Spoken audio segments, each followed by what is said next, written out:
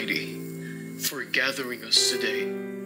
Give us the fortitude to conquer life's challenges so we can excel and be upright in everything that we do. Guide us to be united in diversity, that we may continue to serve and love one another. Amen.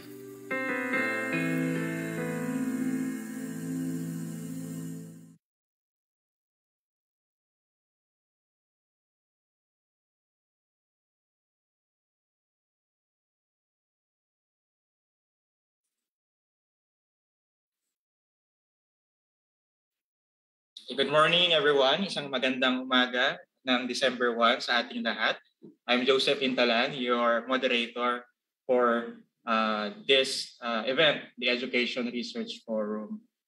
Before we formally start, let me take this opportunity to remind everyone of our health protocols. Please practice physical distancing, and likewise, get yourself vaccinated once it's your turn. Again, good morning. Welcome to the Education Research Forum, or TERF. The Education Research Forum is the semestral culminating activity of undergraduate research classes in IE. The event is also an opportunity for both pre-service and in-service teachers to deepen their understanding on the direction of education research in the country. Likewise, it's a venue for teachers to share their research. Our program for today consists of keynote presentations to be followed by an open forum for each. And later this afternoon, we will have our students present their research. To welcome us on this semestral event, let us hear from our dear Dean, Dean Harold John Colala. Good morning, Dean. Good morning, everyone. Magandang umaga sa inyo lahat. Joseph, good morning. I have a very short welcome to all of you because I'm excited to hear our two keynote speakers about their topics. And we're very excited about, I personally am excited about it because the two topics are very close to the core research agenda of the Institute of Education. So I was hoping that you can participate more in the discussion later with our two keynote speakers. First, I'd like to welcome you all in this biannual Education Research Forum, or what we call in the Institute of Education TERF. I would like to personally thank our students who are presenting today. I'm sure you're excited as well. And I know that you are probably anxious about the outcome of the presentation today, but I tell you, take this as a good opportunity for you to experience this kind of presentation. As you move along and graduate, you will see that presenting in front of an audience, presenting your idea, presenting your research is one of the many things that you have to do as a teacher or a sports manager or whatever you want to put your skills into. So thank you very much to our students who put together the research this whole day. I would like to specifically thank also our faculty from the Institute of Education who mentored our students, all the faculty in charge and the advisors of all our students. I thank you for taking your time and mentoring our students. It's also special that this TERF, we are including business plans for our sports science students. And I'd like to thank our faculty and colleagues from the Institute of Accounts, Business and Finance for mentoring our sports science students in developing their business plans. And I'll tell you later how many of them are attending or are creating or have created business plans, and you might probably be interested on how sports science under the sports entrepreneurship and innovation projects later in the parallel session. So thank you. I don't know whether they're here. To our IABF faculty, thank you for joining us. Of course, our FEU Institute of Education faculty, thank you for joining us. I'd like to say thank you to our alumni our guests from partner schools who are here. I was glancing the participants just now, and I saw familiar faces. Some of them were my former students. Thank you for joining us. I know that you are also excited to come back to FEU physically to see what's happening there. To our alumni, this is an open invitation to our alum. If you have time, probably mid next year, I have a feeling that we are now going back in the normal way, no? Because in January, there will certainly be in-person classes for all our students, no? Starting January. We will release some information about the in-person classes beginning January. So for our faculty, be prepared to come back in January because our students from first year to fourth year will come back. No? But again, the mechanics of who will come back from first year to fourth year will be announced very soon. So to our faculty, again, be prepared to come back to classrooms in January. Like what Joseph said, one more thing to our partner schools who are here. Thank you very much for joining. I know that you have other things to do, but joining us here means a lot to us in the Institute of Education. Like what Joseph said, TURF is a semester culminating activity for the undergraduate students, research classes in the Institute, where every semester students present their work in a conference style. This semester, there are 20 projects. Now, 9 education research, 5 sports science and fitness-related research, and 6 sports entrepreneurship and innovation projects. These are the business plans that I mentioned to all of you. So there are 20 projects that you can participate later. You can watch them, listen to them, ask questions. And to our students, don't be afraid with questions. Questions are very important. Just take it as part of your experience. And to our audience, please participate by asking questions, relevant questions to help our students develop their research further. This year's TURF focuses on different research initiatives to strengthen teacher education and sports science disciplines in the Institute. IE is committed in providing quality student experiences, not just only in the classroom, but also outside, so they can be able to be employable immediately after graduation. In fact, in IE, our graduates are employed within 1 to 6 months after graduation. So most of our students, immediately after graduation, they're being hired. So we just recently had a survey that our graduates have been employed immediately, 1 month to 6 months. The maximum of their waiting period to be employed is 6 months. So that's a good sign for an institute, no, that we are being hired, not just only in the Philippines, but also outside, no? The country, outside Asia, even in North America. And I saw a few of them. I saw J.R. Villas watching us today. JR, thank you for coming. JR is our former president of IE Student Council and a graduate of special education, and now in the United States. And I don't know who else is here. Thank you for joining us. We are very proud of our graduates. I myself is a graduate of the Institute of Education many moons ago. And I always say that joining the Institute of Education is one of the most fulfilling times in my student life. And every time I look back to the times that I was student and I was a junior faculty, it always brings a smile in my face. So we're very proud of our graduates. And just yesterday, we were informed that we achieved a very high passing percentage in the licensure examination for teachers, 94.4%. This is a very good passing percentage in the licensure. In fact, we have been performing very well in the licensure examination for teachers over the last 5 years.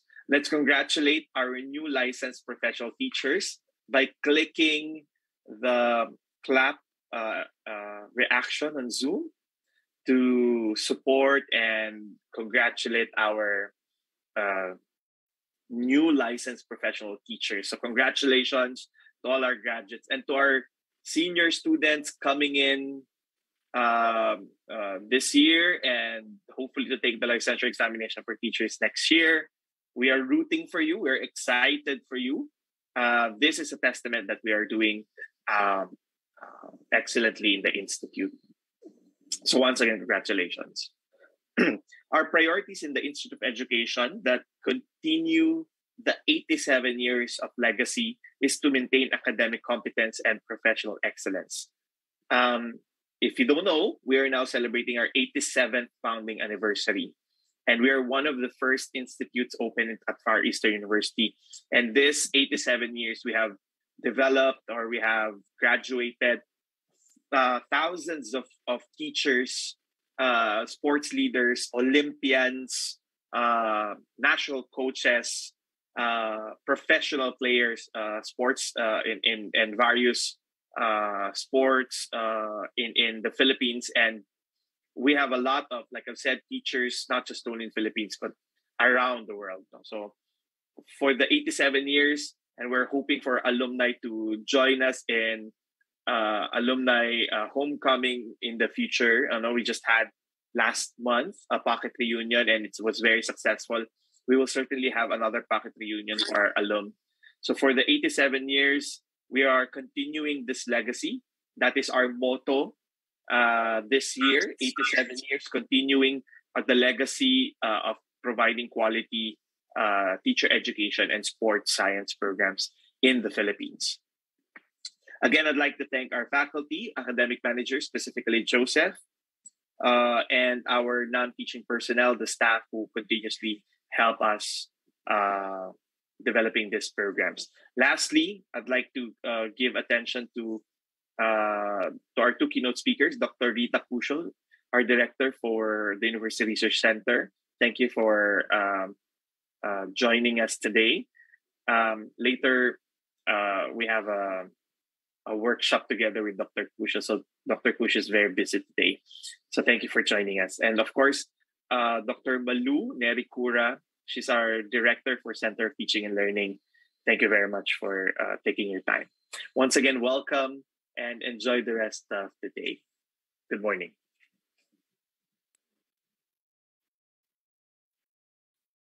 Thank you so much, Dean Harold, for that very moving and inspirational welcome remarks. Truly, the activities of the Institute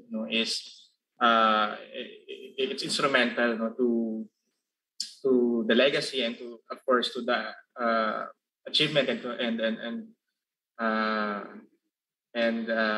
practice of our graduates in the profession. So thank you so much. Okay, so we will now proceed to our keynote presentation.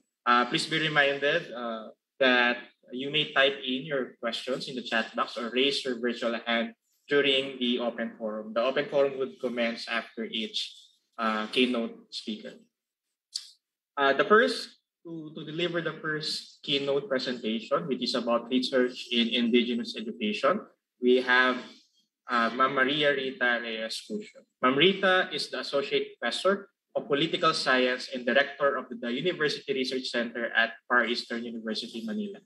She earned her BA in Social Sciences from the University of the Philippines, Manila, her MA in Development Studies with first-class honors from the University of Auckland, New Zealand, and her PhD in Development Studies from the La Salle University. Her research interests include Indigenous peoples, gender, education, and identity politics. Guests and students, let us all welcome our first keynote speaker, Ma'am Maria Rita Reyes Cucio. Good morning, ma'am. Good morning, sir. Good morning, everyone. Before I proceed, I would like to share my screen first.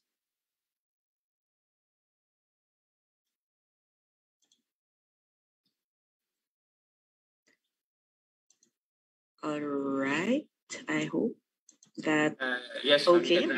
All right. Thank you. So once again, thank you very much to the Institute of Education, led by Dean Harold John Kulala, and of course, Sir Joseph Jintalan, for this very kind invitation to share with our students and our guests some parts of the research that I did not so long ago, and this is about the research that I did with the indigenous peoples, no, the Aita in Zambales, no, or the Aita of Zambales in particular, and their learning system.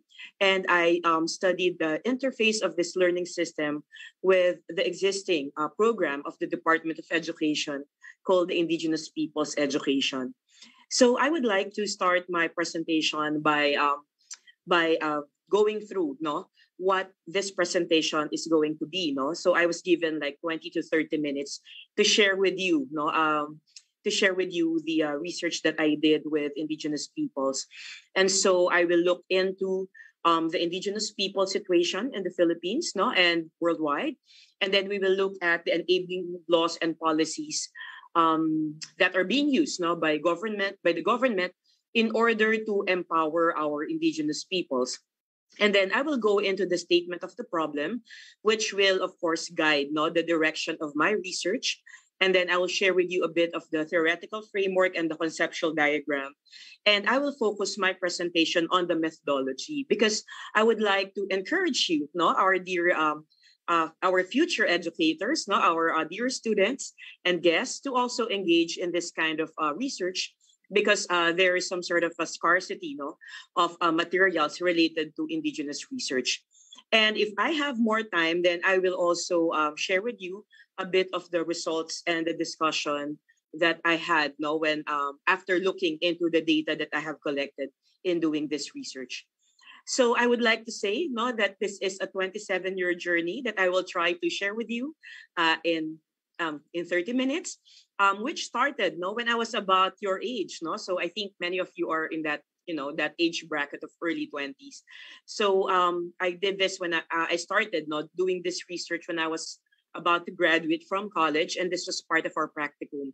And that started that journey or that relationship with indigenous peoples because it was, I would describe it as a life-changing experience, and that sort of gave me the inspiration and guided me in my career as an academic, because I have been doing this research since then, way back in 1994, when many of you are not yet born. So you will see that the research that I'm going to do is, I would not say a culmination of this 27-year journey, but it has been a guiding light, a guiding principle that that had inspired me for the longest period of time. So as an introduction, I would like to say that I would like you also to examine your perception or your attitudes when you hear the word indigenous, or in Filipino we call it katutubo, yung mga katutubong Pilipino. And if you look at the history of all indigenous peoples in the Philippines, you will see that this is actually a history of marginalization, oppression, and exploitation. So when we talk of marginalization, you will see that this means that these people, these groups of people are being deprived of the basic rights that they deserve, because they are just they're humans like us, but because of their social condition and social position, they do not benefit from they do not benefit from the from the programs of the government, and people tend to look down on them. And so because of this marginalization, this results in their oppression and exploitation. So oppression, has a psychological and political aspect to it. That means that they have been relegated to the silence of the society, and that alone sort of diminishes their dignity as humans. And exploitation also has that economic aspect wherein they are being abused, by people from all walks of life just because they are different from us. So, and you will see that the educational system has not been very fair to indigenous peoples for the longest period of time, because we hardly read them in our textbooks, we hardly discuss them in our classrooms. And for the longest time, I also recall that I was a victim of that educational system wherein we tend to look lowly on indigenous peoples.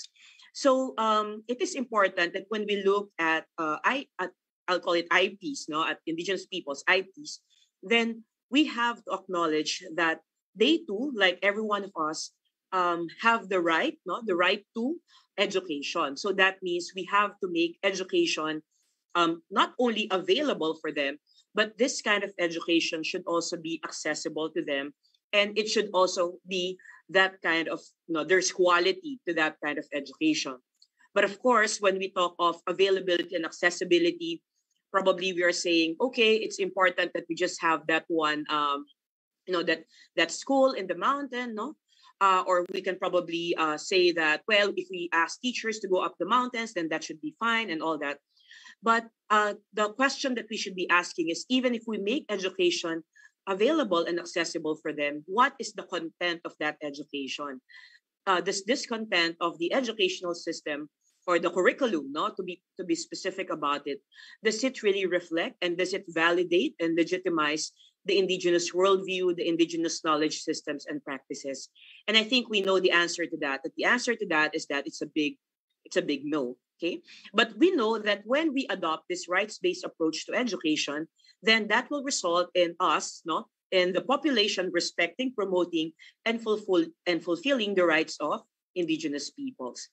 So in the Philippines, now we have several enabling laws or policies, and we can take pride in the fact that we came up with these pieces of legislation way ahead of even the United Nations. No, so like we had this path-breaking Indigenous Peoples' Rights Act, or the IPRA, which was legislated in 1997, and this preceded, the United Nations Declaration on the Rights of Indigenous Peoples, which was actually passed in 2007 or 2008. So, and this IPRA law was actually a product of the negotiations of Indigenous peoples engaging with the state, and getting the support of the other stakeholders to ensure that their rights are protected. And as a result of the IPRA, there are now several department orders that eventually gave birth to the Indigenous Peoples Education Framework. So, for example, you have DO 101, series of 2010, which gave some directions on the creation of an alternative learning system curriculum for Indigenous peoples.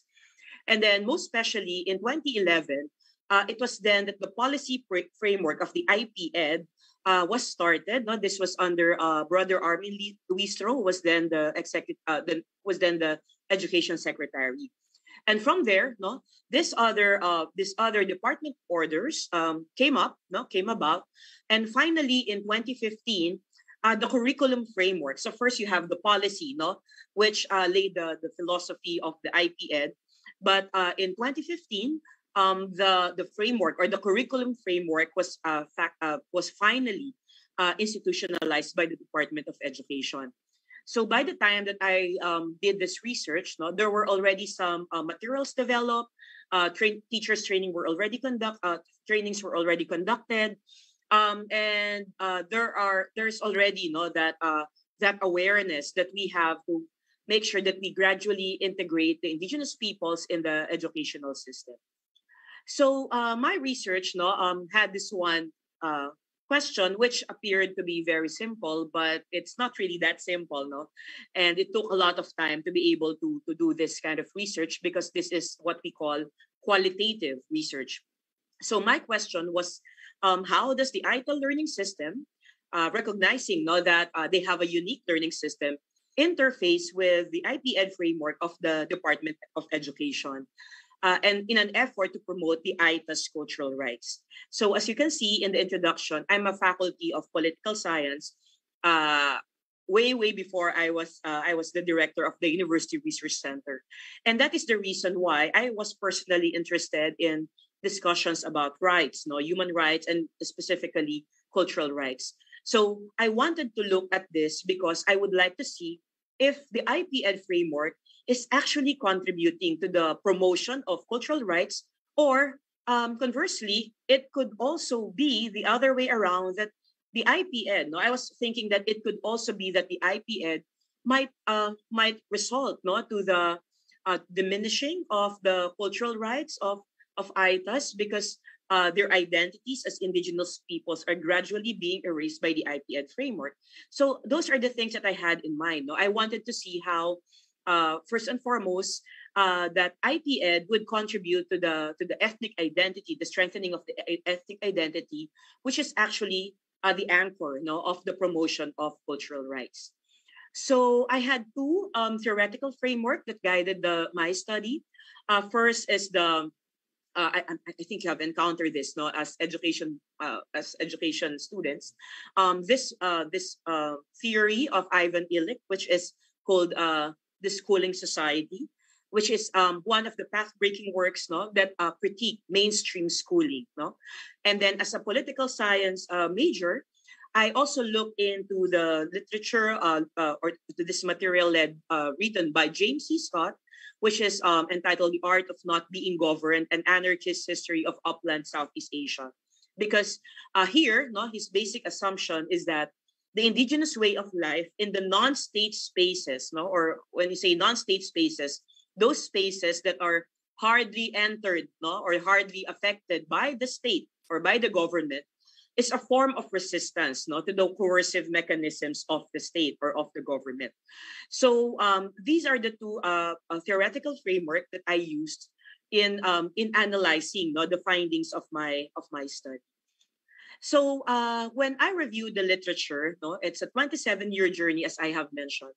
And if I recall, the first educational issue that I encountered way back in 1994, it is something as simple as this. No, it was just a very simple idea. We were told that these students hardly go, the Mangyan students hardly go to school. But some teachers would come, but they were being taught westernized information.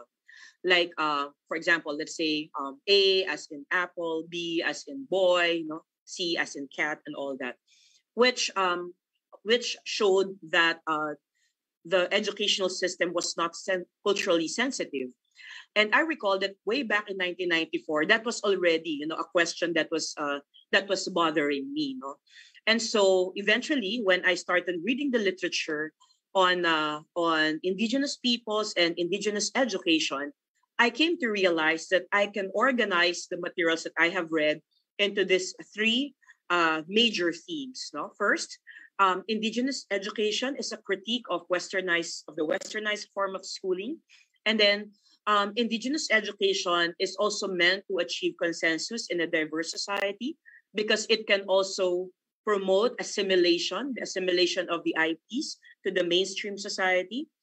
And then at the same time, I also found out that there are literature stating that Indigenous education can also be a form of symbolic interaction because the non-Indigenous population and the Indigenous population would relate with each other, interact with each other, negotiate with each other, and come up, with an Indigenous kind of education that is both attuned to the creation of a bicultural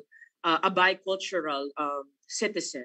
Okay, so but I would like to also say, that a big influence in my in this journey, on IP education, came about when I was doing my master's studies in New Zealand.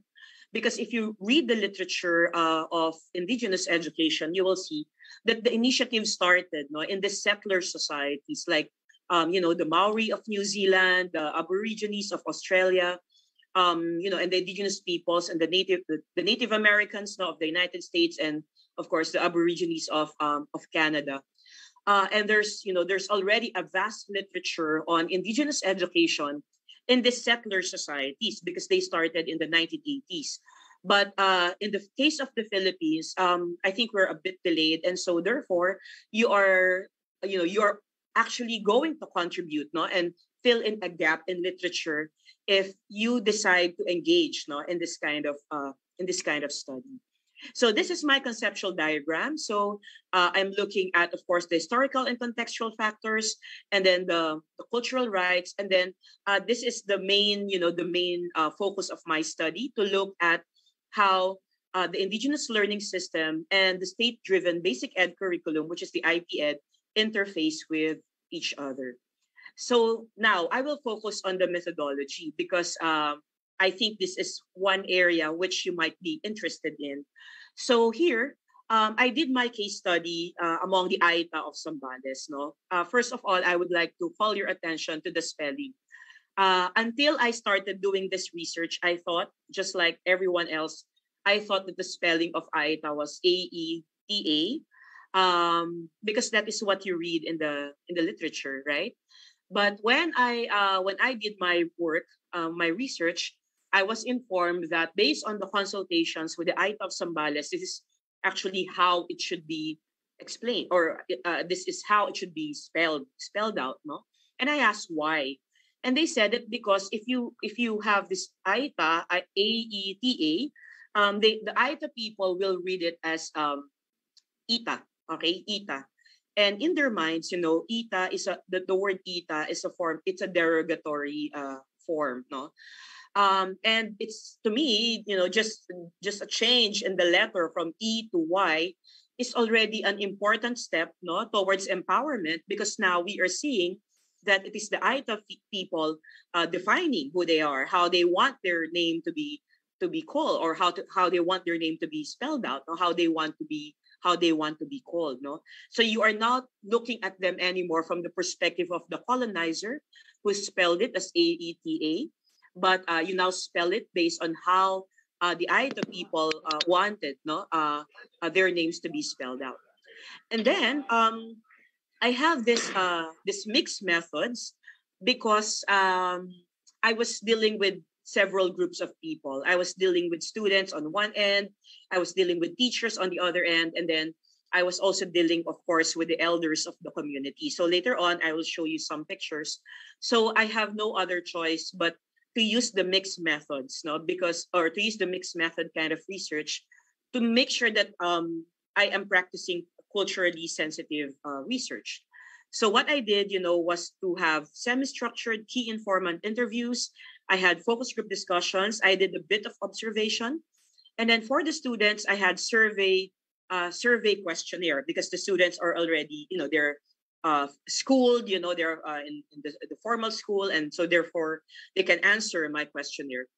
But at the same time, I also have to do secondary research and what we refer to as Psikolohiyang Filipino methods. Because once you are in the community, no, of IPs, you cannot just assume that they are, that they will welcome you and they will be happy to participate and engage with you, because they also have a right, no, as participants. And therefore, we have to use the Psikolohiyang Filipino methods to make sure that we are still gathering information without us, without us being too invasive, no, of the community life, no, when you engage them, when you are with them in their community. So I have here the methods matrix, no. This methods matrix is very important because this gives you an overview of how you are going to answer the objectives of your research. So that broad question that I asked was divided into 3 research objectives. So you can see here the objectives, no? And then by looking at the objectives, I tried to identify what are the key variables that I am going to examine or to investigate. So it is important that you have that plan in mind, that these are the things that I want to look into. These are the very specific things that I am interested in to make sure that I'm able to meet the objective of my study. But this methods matrix at the same time helped me identify how did I collect that information? How did I collect that data that will give me, no, an answer, or that will give me a better understanding of these different variables, and eventually these different variables will answer, no, the objectives of my study. So if you are in the process of writing your thesis, even if it is not required by your professors or by your panel, I would strongly suggest that you come up with this methods matrix, because that will help you see in one page what you have done so far, what methods you have used, and if you are really able to look into those variables that you identified as important in your study. So I only had 2 research locales. One is in Subic, Zambales, no, but it's in the it's inland, no? It's in the foot of the mountains of Subic, Zambales, and the other one is an Aita resettlement in Botolan, Zambales. And then the third one is this is a private school run by Franciscan sisters, and this is also in Subic, Zambales. So there, no. So if some of you are from Zambales, then you know where it is, no. It's in the northwestern part of Metro Manila, about 200 kilometers away. No? So I used to travel in the evening, no, and then do my field work on Tuesday and Wednesday, and then come back Wednesday night for my classes here in FEU. So there, no. So there's this the one in Subic, which is Aningway Sakatihan Elementary Annex. So this is how the school looked like. This is the principal's office, no. This is medyo inland talaga siya. No? It's difficult to access this place. Yeah, so either you take a motorcycle going there. When I was there, it's accessible by a 4x4 vehicle, or the way to go is to walk to the community. And then this one is in Botolan. It's farther away from Subic, no, which is the Loob Bunga High School. It's a resettlement school. So if you know the history of the Aita, many of them were displaced because of the Pinatubo eruption. So this is how it looked like. And then the St. Francis Learning Center, no, is also in Subic, no, and this is my photo with the students and the sisters, no, who are running, no. See, Sister Mafran is the sister who started this school way back in 1991, after the Pinatubo eruption, because the Aita people who were displaced requested her to educate them, no, because at the height of the Pinatubo eruption, they were being fooled, no? Niloloko sila ng mga unat, no? They called the lowlanders unat. And because of that, they wanted to learn how to read and how to write. And that's the story, no, of this learning center, of this school. And then I had for my key informant interviews, I had this government officials from the Department of Education, and then I also had to talk with the representatives of the different schools, no, the administrators and the teachers. And then I also have key informants from other schools that catered that also came up with their own IT Ed programs. And of course, I had this questionnaire, no, given out to the Indigenous students of Aningway Sakatihan and Loob Bunga High School. So these are some of the photos that I had when I did my interviews and my FGDs, no, with the people that I have mentioned earlier, no. And this is the profile of my respondents. So you will see that many of them are in high school, and the age bracket is 14 to 15 years old, and then many of them are in grade 8, no, and grade 8. No, it's grade 9 actually, and you see that their parents many of them are employed, no.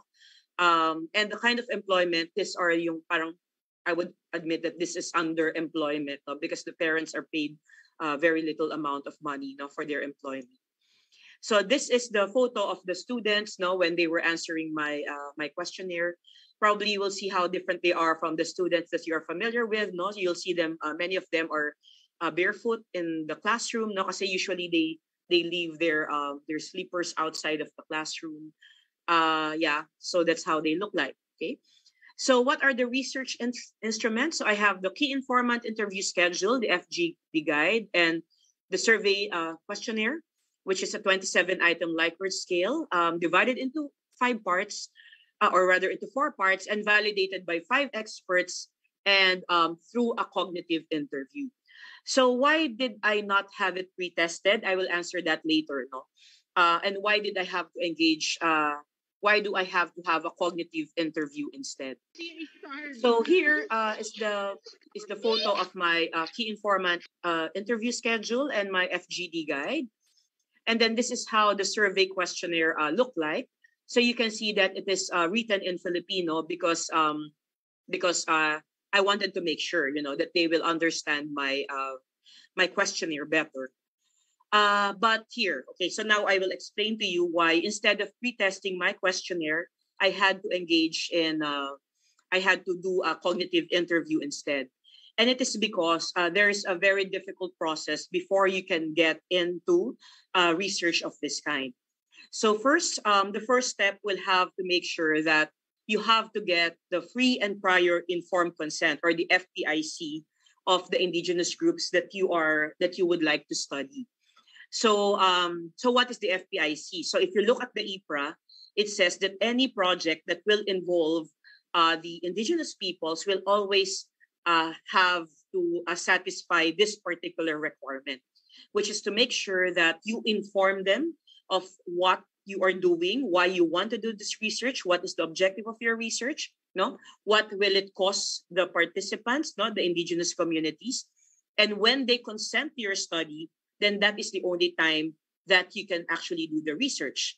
But because you have a layer here which involves the government, then that means even before you can enter the community of indigenous peoples, you have to go through the bureaucracy and make sure that that you get first the approval of the NCIP, who will process which will process the papers, no? So for me, in my case, it entails several visits, no, to the regional office, no, Region 3 office of the NCIP, which is based in San Fernando, Pampanga. So that means I have to go back and forth, no, just to be able to process the papers. And then at the same time, after that, no, I was required not to go for a short meeting in Botolan, Zambales. So the trip was actually much longer than the meeting, so that I can meet with the IKSP team. So the IKSP is the Indigenous Knowledge Systems and Practices team, and so we can finalize the work and financial plan. I can tell you that it's expensive to do this because, of course, aside from the transportation expenses, I had to get a small room where I can stay for the night, because I would often stay there for 2 or 3 days. So it's a bit expensive. Of course, you have to compensate. You have to give the government officials accompanying you with a per diem. And then you have to prepare food, no? Instead of giving them tokens one by one, what I did was to prepare meals for them. So that means I have to do the marketing also in the morning and all that. So it's really very expensive also. But once you get the approval, no, of the work and financial plan, then that is your go signal to meet with the chieftains and get their oral consent, no, if they do not know how to read and write. And then if they do know how to read and write, then you can secure their written consent. So that is what you call the FPIC. So if you're interested in this research, then you have to get this. Okay. So here, no, this is this is the form that I have to submit and all that. No, I think I have to pay 500 for the processing of my papers. And these are some of the documents, that they will release to you. They will process this, which shows that they already have that the government is giving you the approval to engage in this kind of research. So this is my initial meeting with the elders of the community to secure their oral consent. So this is in Aningway, Sakatihan, and this is the one in Loob Bunga, no? Which is just actually across the school. And then we did the written FPIC, no? So those who can write among the elders, we asked them to write their names and to sign. But the others, no, if you notice this one, the others will just put their thumb mark because they don't know how to write, no? So they just show their consent by using their thumb mark. But of course, another hurdle, no, that you have to do is the ethics review. So when I did this is my dissertation, so I had to secure first the ethics review approval of my department, and then I have to submit it to the research ethics office of the university. This is another major hurdle. When I did my master's also on IPs in New Zealand, they are much more strict because even before you can start doing your field work, no, or even go back to your own country, you have to get the ethics approval first of that Human Participants Ethics Committee. So we are more afraid of the ethics committee than the actual defense of the paper. And then the survey questionnaire naman, no, I had to consult a statistician from UP, and then I prepared a content validation template that was approved by the statistician. I had it content validated by experts. I had 5 experts who validated it. And then I did a cognitive interview with Dumagat students. So Dumagats are IPs in Bulacan. So why do I have to do a cognitive interview and not a pretest? And it is because of the fact that if I again enter a community, then I will have to get another NCIP for that, and I don't have the luxury of time. But here, since I personally know the people running this particular school, I just secured the consent of their guardians, and I was already able to ask them to participate in this cognitive interview. And that's how we validated my questionnaire. And then the statistician helped me using Stata 10.1 to look into the results of the survey. So this is how the content validation template looked like. And this is me, doing the cognitive interview in Doña Remedios, Trinidad. So Doña Remedios is about 60 kilometers away from Metro Manila. So it's in the foot of the Sierra Madre Mountains. No? So I had to go there just to do this cognitive interview with the Dumagat. No? So these are the Dumagat students, and these are their teachers. Ito siya, Dumagat din siya, and he finished school, no, in this parochial mission school. So this is what you do when you do the interviews, no? The interviews and the FGDs, it's somehow easy to make the tools because you just have to have the big themes, the questions that you want to ask. But the challenge with the FGDs and the interviews would be when you have to transcribe all the interviews and the FGDs and then code it and then organize them into themes and analyze the data and have the data validated. So the only part wherein I ask for help, no, as far as the output is concerned, is in transcribing the interviews. I asked 2 of our students to help me transcribe the interviews, no, because as you can see, I did several FGDs and interviews. But one important rule that you have to remember is that once you are done, with your paper, you have to go back to the communities and have the data validated. So here is when I was doing the FGD, no? As I told you, instead of giving them tokens individually, I just cook meals for them. So here, no, is another FGD with the elders and the barangay officials. And this is me when I already went back. I have already written my dissertation, and I had to go back to them to present to them that the validated data. So I did a lot of corrections also with the names, the terminologies, etc. So here you see that they're already holding the draft of my dissertation for that data validation. So I think I have a bit more. I think I have like 5 minutes. So this is basically the findings of my study. So you look at the ITA learning system. So this is the ITA learning system, no? And these are the key findings that I had. First, we identified the ancestral domain or the community as the locus of learning. And then you have the elders as your teachers. The method is experiential learning. And the IKSP is the content of that lifelong learning. And then I also had a presentation on the ITA learning cycle. So what is the ITA learning cycle? No, because it is experiential. So the idea here is that if you have a child and you want to teach the child how to hunt, then you don't give them a book, no, and you say this is how you do the hunting, but rather you take them to a hunting expedition and you let them participate in the hunting. So if they're still very young, then they just have to observe, and once they reach the right age, then they experience it, and then they try to process, to reflect on it, and try to see the relevance of what they are doing until finally they are able to perform the act of, let's say, of hunting or fishing or planting or whatever life skill they want the young ones to learn. No, so this is how the ITA learning cycle look like, and it is anchored on their indigenous knowledge systems and practices. Okay. And this is now the DepEd's Indigenous Peoples Education Framework.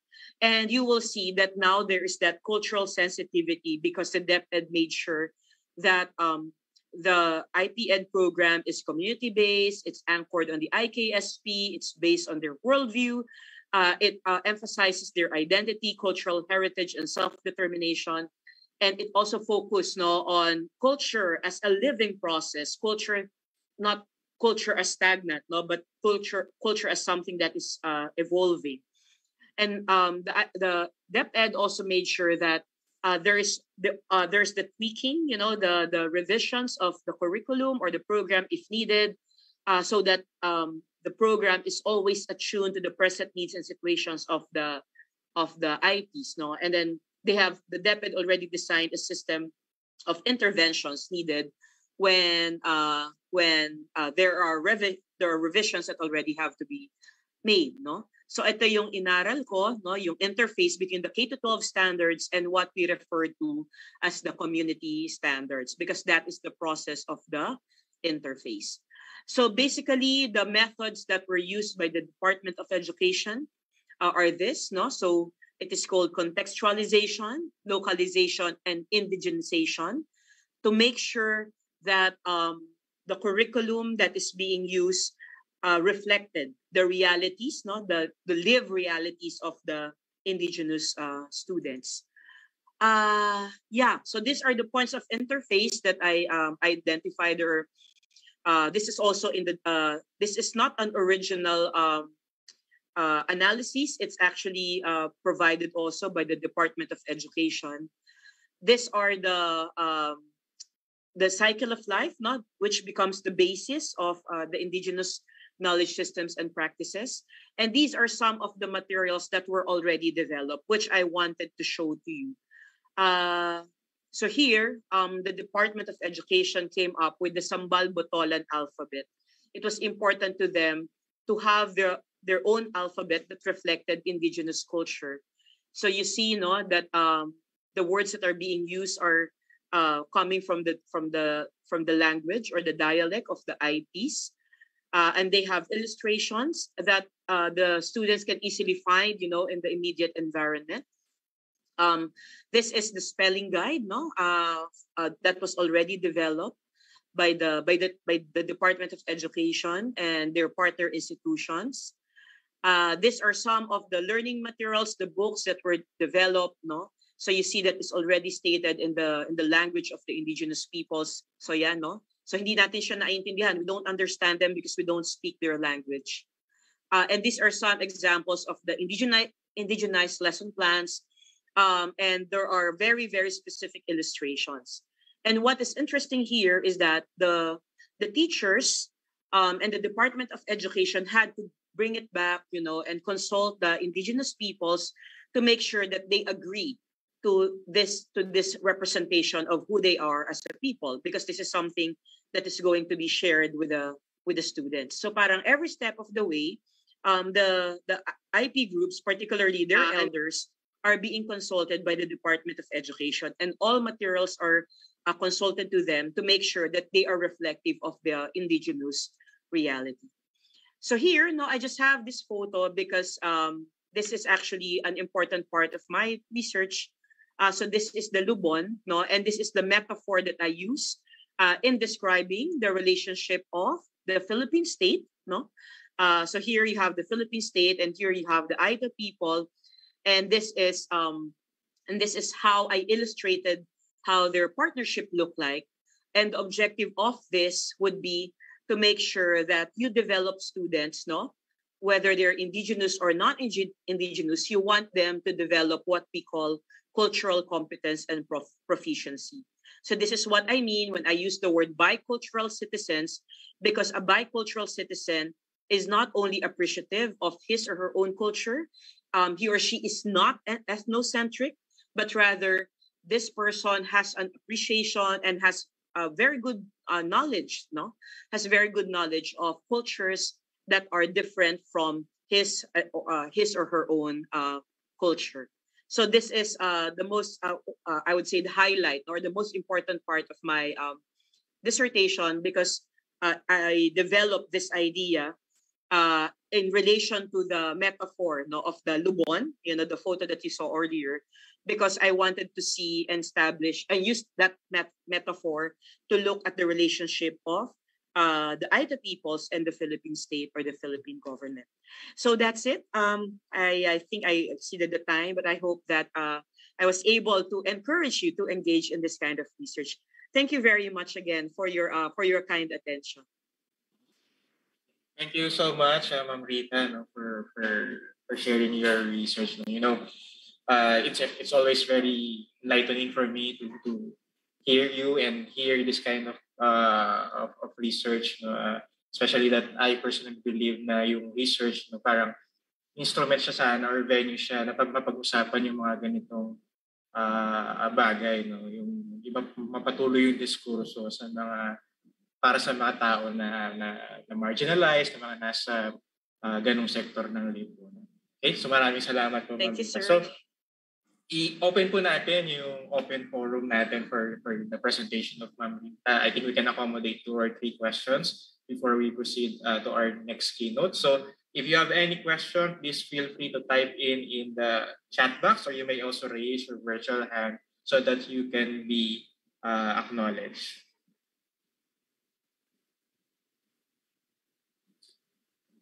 Nahihiya yata, sir. Shy, well, they are thinking of their question. Siguro mauna na po ako mag Sige, sir. Siguro ma'am sa atin, parang research does not end the conversation. Kumbaga, it would open more conversation in terms of the things that we are trying to find out. So, in terms of your research, ma'am, ano po yung based sa mga naging findings nyo, ano po yung mga dapat pa natin continuously pag-usapan at gawa ng research in terms of Indigenous people's education? Ay, nako, sir. Thank you for that question. No? There's actually a lot that we can do in terms of Indigenous education, because you will see, like when you look at my research local, I only conducted my research in two Aita communities. But we have to recognize that while there are commonalities, in terms of the cultural practices of Indigenous peoples, there are also variations or differences. So the experience of the Aita people might be different from, let's say, the experiences of the Mangyan in Mindoro, the Indigenous peoples in the Cordilleras. In fact, even among the Aita community, kasi these are the Aitas in Zambales, and then you have the Aita, for example, in Pampanga, you have the Aita in Tarlac. Sa Aita pa lang, di ba? There's already a lot of opportunities there, di ba?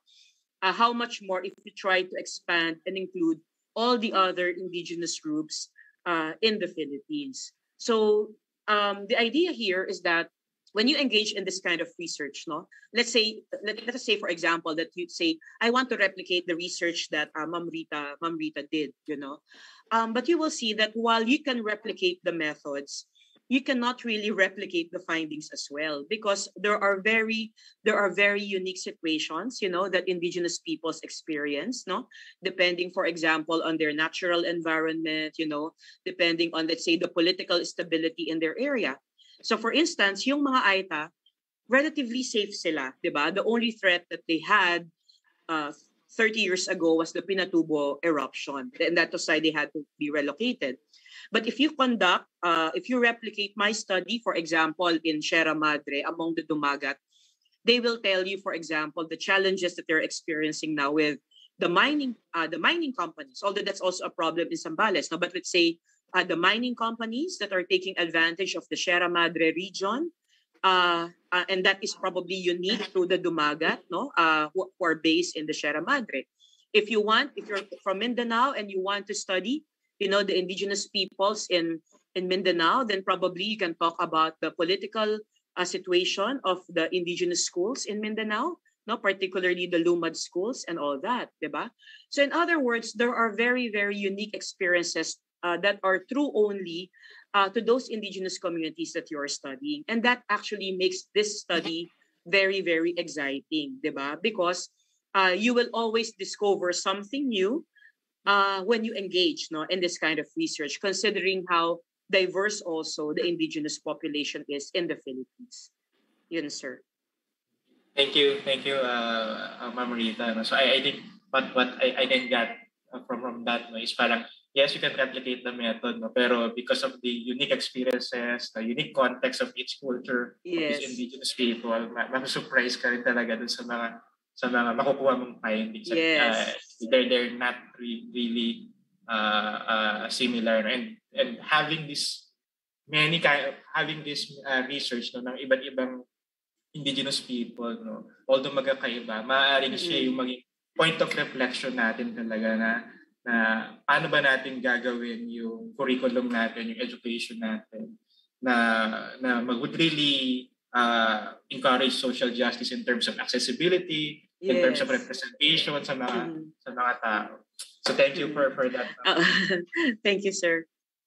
We have a question from Ruel Anicas, sabi niya po sa chat box. Congratulations, Dr. Rita, for conducting your research among select Aita communities in Zambales. My question is, how many weeks or months you have conducted your study? Have you stayed in the community and applied community immersion? You mentioned a while ago, ma'am, that it's a 27-year journey on this interest. Yeah. In terms of sige po, guys. Yeah, it's a 27-year journey because, like, I don't want to look at IPs, as parang just a subject, no? Parang subject that you just have to study them, no? I want to look at them and see them as humans, no? I relate with them as humans. I relate with them as peoples. I consider them my friends and family, no? And that 27 journey that's actually what it is about, no? But if I want to look into the actual conduct of the study that I am presenting to you, then it ran for a span of over a year. Because of course you have to fulfill the academic requirements, right? And I had to present my proposal, and then kasi I had nakakatawa, but I will just share it anyway, no? So I had a lag between the proposal and the actual writing of the dissertation. So when the time that when I started working back, no, or looking at my research, I was sort of asked to change again some parts of the study. So parang it was really actually very discouraging, no? But I had to do it because it's an academic requirement, no? But so what I did, no, was to again get the NCIP clearance, no, the FPIC, but I had to stay outside of the community because I also didn't have the luxury of time. So when I was doing the actual field work that ran for about 4 months, I had to travel to and from Manila to Zambales. So I had classes here in FEU. I made sure that I had classes only on Mondays and Thursdays. And then I will leave Monday evening. No, I'll take the 7 p.m. bus from Cubao.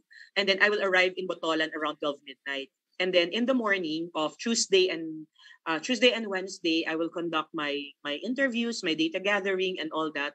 And then I leave Wednesday afternoon so that I can be in campus Thursday morning, no? Because that's my class, and I don't want to miss my class as well here in FEU. So that was how it was for about 3 to 4 months, no?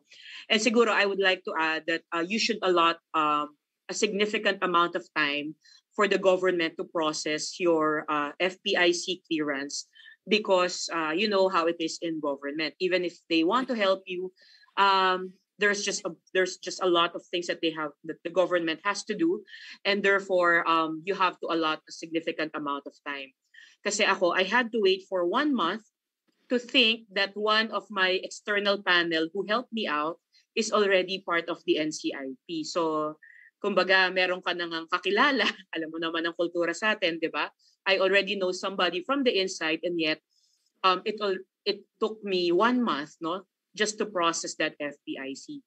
And so I would like to advise our students one thing, no, always expect that things will take longer than expected. You cannot cram you cannot cram research of this kind. No, I also recall some of the challenges that I encountered because I was pressed for time. I had to do my field work during the habagat season, no, yung tag-ulan, 'di ba? So August, September, October, and I had to change my community because by the time that I started data gathering, the rivers are already flooded and I cannot cross, and I cannot go to the community anymore. So alam mo yun, yung parang you become very vulnerable to the external, to the external forces, no? Parang you feel helpless. I have to change one of the communities that I wanted sana to participate in my study.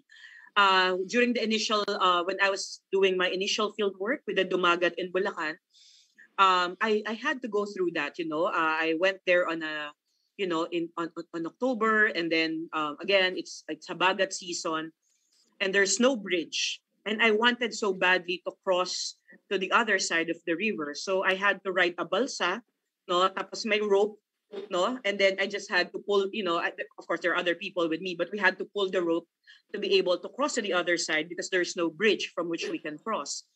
So ginabi na kami ng ginabi, kakaintay, no, for the flood to subside and all that.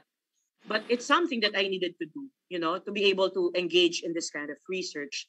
So you also have to be physically fit, no? I'm not saying that I am physically fit, but that is also one of the challenges that you will encounter, no? Like this trip that I had in Sierra Madre, it was a 4-hour walk, no, from that river up the mountains, and madali pa yon, 'di ba? Madali pa yon. For others, it is half a day, half a day walk to the community. But you know what? If you're young and you are energetic, it's actually a very exciting kind of work to engage in, no? Because it's it's very different from what we usually do, no? When we do educational research, right? So that is how I hope that I'm answering the question, no? But that is actually how long it was, no? So it's about 4 months for the actual data gathering, and I did not stay in the community mainly because I also did not want to, to be a problem or to pose inconveniences to the community. So I had to get a very small room, in Zambales, no, through the assistance of the NCIP in Botolan. And that's where I would stay for the night, or for those nights that I had to be in the community. So I had to travel, no, to and from Manila. Thank you, ma'am. I think you have answered the question. Yes, sir. Sorry, ang daldal. Since na-mention mo, ma'am, no, yung rigor ng paggawa ng research na to, no, it's safe to assume to everyone, ma'am, that this is really your advocacy now as a professional. That IP research for you is not just a requirement in your class, but rather an advocacy na meron. Yes, sir. Well, we have been talking about this. Now, it is really an advocacy kasi it can be, the conditions can be very discouraging, diba? If you don't like what you're doing, right? So ako, I experience it, yung mga nagagalusan, no, yung ganon. But that's how it is, diba? And I chose this particular kind of research, and that is the reason why you really have to love what you are doing. Because if you love what you are doing, no, the research topic that you're interested is something that you feel very strongly about as well, then you eliminate also the burden of looking at it as just a requirement that you need to comply with. So I think that is the reason also why I'm still in this kind of research even after 27 years. No, that started when I was a college student myself. Yes, sir. So I hope our teacher education students, no, take that reminder na don't look at research as a requirement. No, even in the workplace, kasi may mga requirement tayo na research sa workplace. Don't look at it as a requirement, but rather find your advocacy talaga. No? Ano ba yung interest at gusto mong gawin para sa profession, para makatulong. Yung significance nga. The significance, yes. We have one last question or reaction. This would be coming from our second keynote speaker, Ma'am Maria I have, Lourdes ko. Go yeah. ahead, Ma'am Palu. Hi, ma'am. It's good to meet you. We have Hello. not met yet. Good morning. Good Yes, thank you morning. so much, Joseph, and nice to meet you also, Doc Rita, Yeah. even virtually. Yes, Doc Yeah, Malu. thank you so much for sharing your dissertation. It's really a mind. Well, I was very much impressed on the manner by which the research was conducted. Thank you. And Indigenous education is also close to my heart. Having had that opportunity to do service learning also for a community an ITA community also in Sapang Target. Sapang Bato Okay. Target. Yes, I was able to. Okay. Wow, that's good to An know. immersion program also for Mhm. with their group, and I'm very much interested to know because we all know that Indigenous education is already part and parcel of the direction of the Department of Education, and I would like to know, Doc Rita, how do you think will this impact the curriculum, especially in basic ed, because as you know, we're really promoting cultural respect, no, and of course there's still so much to be desired when we speak of acceptance, and then at the same time really ensuring that our indigenous peoples are also part and parcel not only of education but of our entire culture, no. So I'm just interested to know that po. Doc Yeah. Rita. Thank you. Thanks so much, Doc Malu. Yes, it's good to meet you virtually, and I hope to get to meet you, no, face to face soon. Well, first of all, this is I have to admit that the Department of Education is already behind, in coming up with the IP Ed, because this is something that's already being done in many settler societies. But it's a good, it's a good step, and it's a very important step that was taken by the Department of Education. And as far as I know, what they're doing now is that the IP Ed is being conducted only in those public schools that have a significant population of indigenous groups. So, for example, in Zambales, of course, in Mindoro, and in the Cordi and all that. And it's because the assumption is that we have to train those students in the immediate environment to develop that kind of cultural competence and cultural sensitivity. But of course, my dream, and I hope, and I think that the Department of Education is also in that trajectory, is that eventually we want this to be fully integrated into the curriculum of basic school, of basic education, regardless of where they are in the Philippines. Because at the end of the day, this is going to be a stepping stone for all citizens, now whether they relate with IPs or not, to develop that kind of cultural sensitivity. And one of the things I think that was brought up now in the course of my discussion with DepEd officials is also the need to re-engineer in a way, to a certain extent, our teachers' education institutions, because at this time there are no teachers specializing in IP education, right? So, diba we have, for example, we have SPED, for instance, diba, in our schools for teachers, but there's none yet that specializes on IP Ed. And that is very important if we really want IP Ed to be really part of the mainstream curriculum. But as an advocate, of course, my dream would be that we will eventually allow indigenous peoples, to support indigenous peoples to put up their own schools.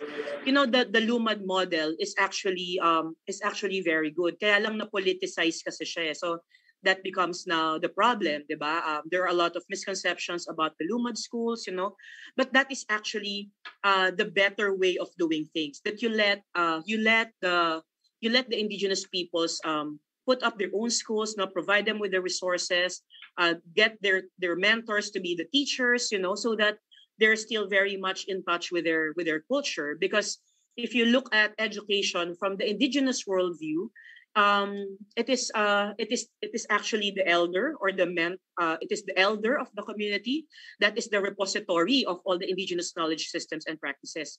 And for that to be effectively transmitted to the younger generation, then you have to get the teachers, you have to get the elders to be the teachers in their schools. The experience of the Maori people in New Zealand is very, very inspiring, because when they recognize that there's a dwindling number of young Maori students who can speak the Maori language. So at the time in the 1980s, the Maori language was a dying language, no, to the point of extinction. And so the Maori people decided, to get, to do something about it, no, and they knew that the state will be very slow in addressing that need. And so what they did is to put up schools in their garage, and have the old, the old Maori handle the preschool children, and teach the language, teach the culture, etc. And when these preschool kids moved to elementary, then they put up their own elementary school. And then when they moved to college and to the university, and now you have Maori University that validated the Maori knowledge systems and practices. And of course, as an advocate, that is also my dream, that we don't politicize education too much by allowing this, allowing our Indigenous peoples to put up their own schools as well. So while we are teaching them what they should know about mainstream society, they are learning it from their vantage point as Indigenous peoples.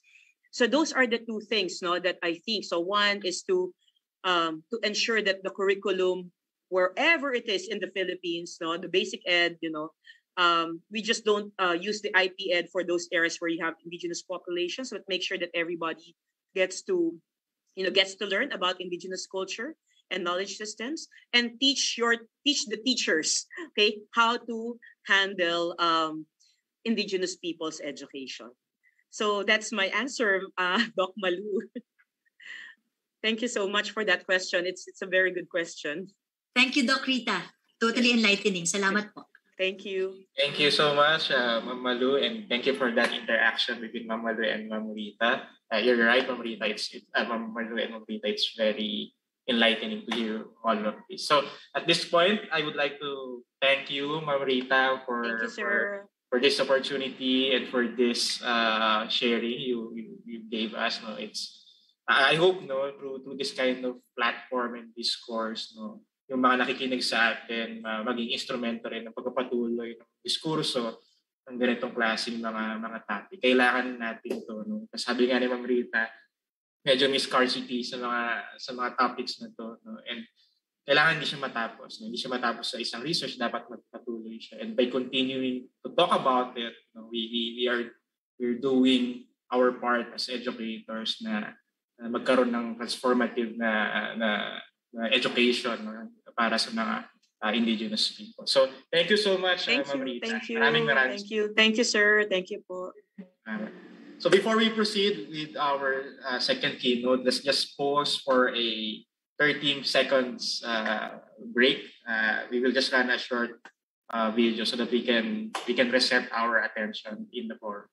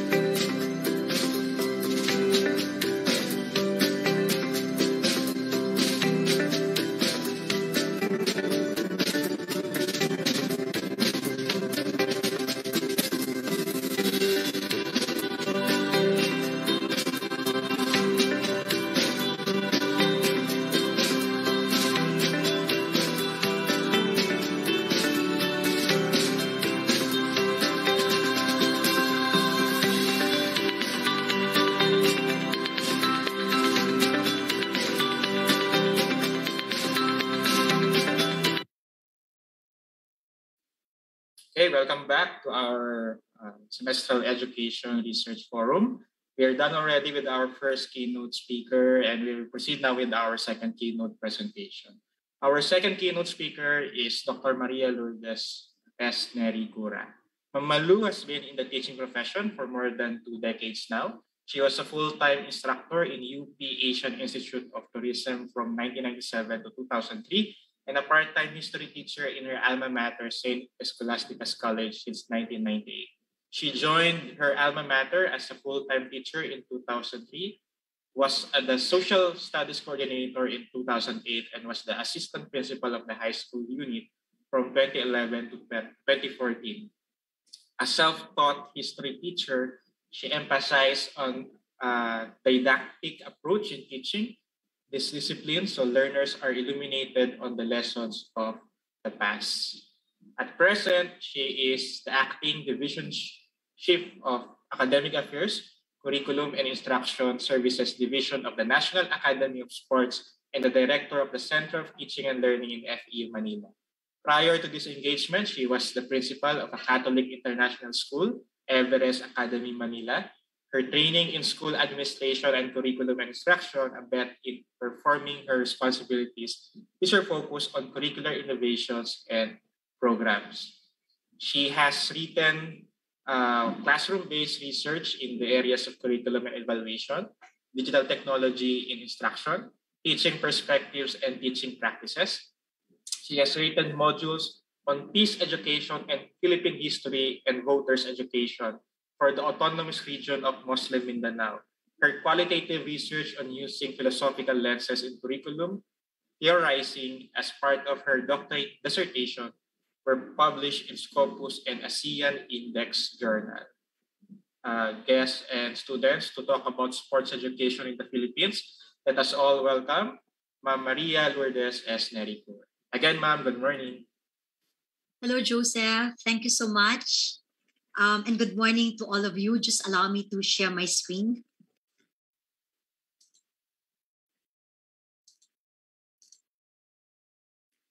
Can you see it now? Yes, ma'am. All right. Okay. So again, thank you. Thank you so much for inviting me in our semestral turf. I know that most of our students, when they hear the word research, most of them really get intimidated. But I hope that after our encounter this morning, you may look at it from a different lens. Doc Rita made mention earlier about advocacy, and I hope that in the next 20 or 30 minutes of this keynote speech, I will be able to share with you topics that are very close to my heart, and specifically these are sports, education, and research. I'm quite certain that the pictures on screen are very familiar to all of us because the recently concluded Tokyo Olympics had a tremendous impact on the interests of all stakeholders in sports. And who wouldn't, no? The pride that these athletes, together with the other athletes who competed, brought to our country and putting the Philippines on the history books of the Olympics cannot be undermined. So let us begin our conversation this morning by asking you to do some movement. So can I just ask everyone if it's possible to turn on their cameras even for a few seconds or a maximum of a minute, just so as we can engage also the others to take part in our conversation this morning. This topic is about sports education in the Philippines. And of course, when we speak of sports education, the first thing that comes to mind will be movement. So just very, very quickly, I just would like to have a very quick survey. So I would ask you to stand if the statements that I will be saying are related to you, or you had this experience. Okay, so just 6 questions, now 6 statements only, not really a question, but more of a statement. So number 1, please stand or raise your hand, or if you want to kick your leg, that's totally fine. If you look forward to PE classes. Okay, so stand for those who look forward to PE classes, or raise your hand, or again, kick your leg. I think most of our students or participants remain seated, so I don't think they look forward to PE classes, but there's still a big number, no? Okay, so number 2, It was in PE that I learned my skills in a certain sport. Okay, it was in PE that I learned my skills in a certain sport. So I see Ma'am Vida raising her hand. Thank you so much. Okay, and I'm sure there's still others. Ali is also raising her hand. Mark is also raising his hand. Thank you so much. Okay, third statement. I do not like PE because it makes me perspire. Okay, I do not like PE because it makes me... Joseph, I saw that. So ayaw ni Joseph ng PE kasi pinagpapawisan siya. Okay? All right, fourth statement. I love sports. Okay, so wow, it's very good to see a lot of people standing up, raising their hand also that they love sports. Okay, fifth statement. I am indifferent about sports. Okay, all right, that's good. Very few. And the last statement, I see a career in sports. Oh, wow, I also see a show fancy. Well, very good, very good. So thank you. Thank you for participating. And you know what? There was a girl who said yes to numbers 1, 2, 4, and 6. So she extremely loved PE classes and looked forward when the module is on sports. And it was in PE that she learned the skills of volleyball starting at grade 2. And the rest, you may say, is history. So for this girl, volleyball is life. And that little girl is me. I have this great love affair with volleyball that spans decades of playing. But I had to wait to be in high school to join the varsity team because there were still no teams yet during my elementary days. And so I thought that the love for sport would end when I graduated high school. But that love affair continued when I joined the UP Women's Volleyball Varsity, playing for 4 seasons in the UAAP in college. And I thought, again, it would end there. But lo and behold, even when I started working back in 1998, some of you may not have been born yet during that time. And even up to now, the love for the sports is really there. So I guess even if not for the pandemic, I'm certain I will still be spending my weekends playing and joining one-day leagues. No, sports did not only teach me the skills, but it really formed me to be the educator I am today. Believe it or not, it instilled in me the level and type of discipline that allowed me to thrive, may it be in court or in the classroom or even beyond it. And this discipline also provided me the opportunity to work with former national team players who are also educators and coaches in the National Academy of Sports. And in my capacity as acting head of academic affairs in the National Academy of Sports, I am really able to see sports education from a different perspective, definitely with clearer lens. Sports education is not just about athletes training and performance. It is not just about the different initiatives of the different levels of the government to promote sports, but more so it is an institutionalized system of how sports academies operate towards student athlete success. And when we speak of student athlete success, we are referring to the holistic development of the student athlete. So we are looking into their intellectual or cognitive development. We're also looking into values and character development.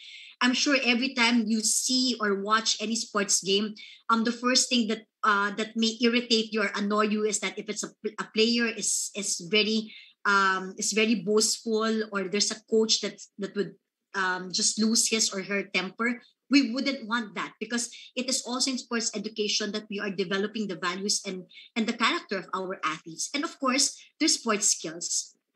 So through sports education, we also look at talent identification from grassroots programs and train them to be the world-class athletes, at the same time cognizant of other potential career tracks. Because as we all know, when we speak of sports or just being an athlete, we have to make sure that we also have a fallback.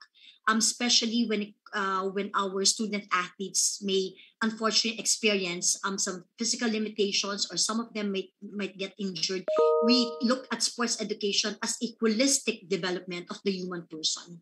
So what we will be exploring this morning are the various sports initiatives in our country and abroad. And of course, we will focus on the value of research in these endeavors, and definitely futures thinking. So what do we mean when we speak of futures thinking? No, we would like to explore how our research can contribute to the emerging landscape of sports education, especially here in our country. When sports education, it's still at the I would like to say it is still at the inception stage as far as research is concerned. Okay, so you might ask this question: where are we in terms of these initiatives? No, so definitely there are several initiatives that are existing in our country when as far as sports education is concerned. So this is actually complemented by the initiatives of the private sector, such as Inspire Academy, if you have heard of it, which is part of the National University School System. And also there are initiatives from what we call the local government unit, such as that of the latest Sports Academy. And there are also 7 Republic Acts or local laws enabling the support of establishing the sports academies in the Philippines, which are all intended for sports development and training. But until recently, Republic Act 11470 was signed last June 9, 2020, mandating the National Academy of Sports to implement a quality and enhanced secondary education program integrated with a special curriculum in sports. Doc Rita made mention earlier of some another endeavor that may be explored by the government, no, is in terms of ensuring that there are also IP schools. And I think as far as sports education is concerned, this Republic Act is actually a breakthrough as far as sports education is concerned, because these endeavors definitely are concrete manifestations of ensuring that our state gives priority to education, not to mention science and technology. We're also talking of arts, culture, and sports, but definitely to foster patriotism and nationalism, no? And not just these core values, but also to accelerate social progress and to promote the total human liberation and development as reflected in Section 17 under Article 2 of our Philippine Constitution. So how important are these sports education initiatives? These are definitely fertile grounds for research. Okay, again, not to be intimidated by the term research, because research definitely has several layers, and we will be exploring these layers later on. So specifically, there could be various studies that may be conducted to investigate our existing sports academies or sports schools in our country, knowing the current state. Okay, and aside from the current state, another theme for research could be what are the possible targets, or what are the targets for development of these sports schools or these sports academies. Definitely all of these findings can help provide insights for future directions to strengthen our existing institutions, as more specifically the National Academy of Sports. And definitely research can also assist in policy formulation and in the design of courses or even this entire curriculum, of course, cognizant of the mandate and the direction of these academies and programs. Because the existing academies that we have, or the sports programs that we have, they are very much focused in different areas, depending on the needs also of the grassroots program or the population. No? But looking at researches abroad, definitely there has been a broad range of topics related to sports schools and academies. And an interesting topic that you might want to explore is actually the rising popularity of sports academies, specifically in Dubai, in the United Kingdom, and of course in the United States. No? So an interesting study that I would like to share with you was one that was conducted by Leong and Chorney last year in 2020. They presented a very clear difference between physical literacy and physical activities, which we all know are part and parcel of what is intended to be covered in the physical education curricula. When we speak of physical literacy, we are referring to the ability of the person to move with confidence and competence, no, given a variety of physical activities and in multiple environments. So just imagine a student having that competence and also that confidence to be able to perform different physical activities regardless of the environment that he or she may be in. But when we speak of physical activity, we are referring to the enhancement of the health and well-being of children, primarily to help in the prevention of obesity. So when we speak of physical activity, we're not just talking about student athletes here, because even for us adults, when we speak of physical activity, it has something to do, or it is definitely related to having an active lifestyle. But because there's a gap in what students need in PE and what is delivered, hence the sports academies are established to address this gap. So interestingly, there are several sports academies abroad that have been established to become centers of excellence to develop future elite athletes. And still there are also other sports academies that have been created through a grassroots effort to meet the needs of the local population or school. I'm quite certain that even in your places, no, you may have seen efforts of the local government units or even private institutions to address the needs of the local population. There are also foreign studies on sports education that has parental involvement as a theme. There are very interesting researches done abroad, no? And one study that I would like to share with you is a study entitled "Understanding the Increase." Take note of that word, the increase in parents' involvement in organized youth sports. And this study was conducted in 2018. This study suggests that across social classes, parents see involvement in sports as normal. And it is also a way to connect to the child emotionally and to further the child's development. The significance of sports in the parent-child relationship as related both to the normalization of youth sports that the parents experience when they grew up and to the new cultural ideas of parenthood as they encounter as adults. Going back to my experience as an athlete, no, the involvement of my parents when I was playing is very much different as to how I involve myself in the sports endeavor of my son. And I think at one point this has really helped me cultivate that kind of relationship or a deeper relationship with my son as far as social emotional attachment or relationship is concerned.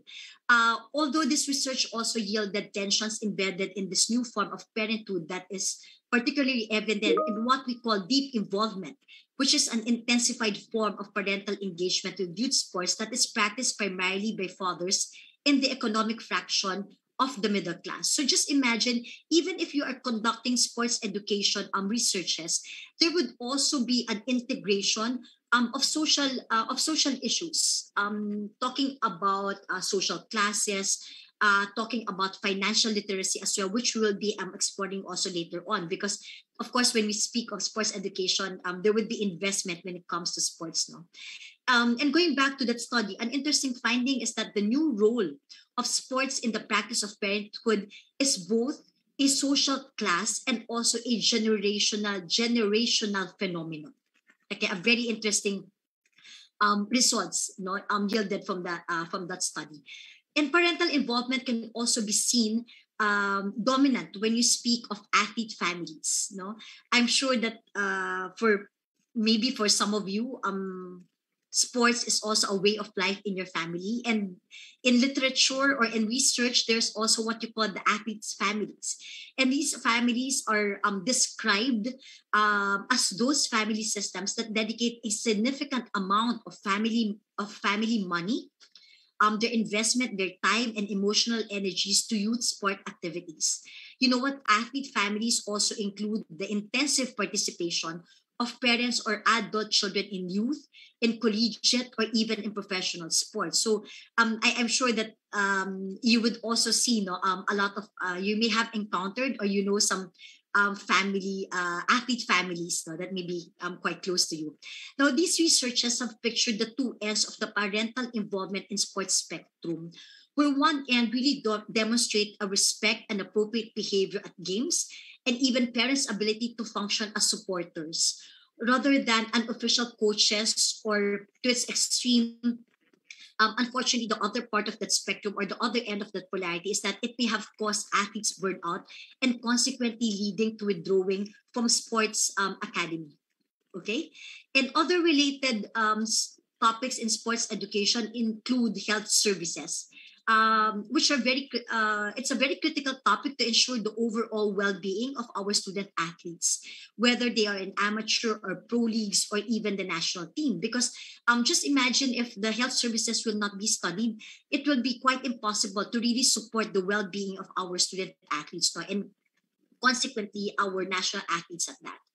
A master's thesis in Finland showed that even though there's a clear need for healthcare services targeted for young athletes, the sport academy healthcare services are not currently used to a large extent.